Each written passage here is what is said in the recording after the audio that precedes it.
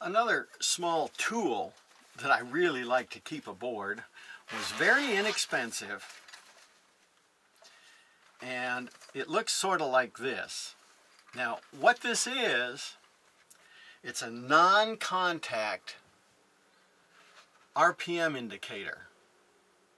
Now, the way it works is you take a little strip that comes with it, but you can make your own if you need to, of reflective tape. It's highly reflective stuff, just like the reflective tape that you use other places.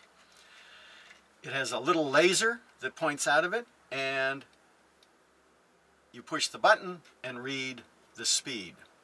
Now, what this is good for is you can put a little piece of that reflective tape on the flywheel of your engine and start the engine, check your RPMs on your outside RPM gauge, and then come in and verify it with this.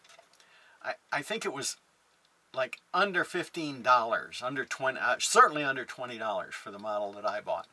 And I'm not looking for an exact scientific RPM. I'm looking for just something close.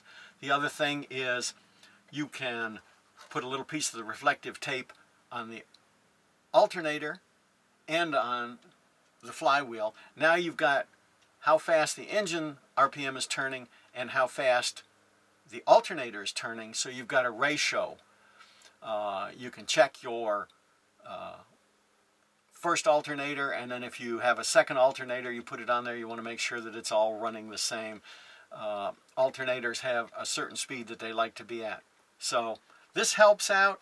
I've used it 2 or 3 times just to verify that, yes, indeed, I'm turning at the RPM that my gauge tells me I'm turning at. So, little handy thing, fits in the toolbox, and I keep it in the aft cabin, but it helps.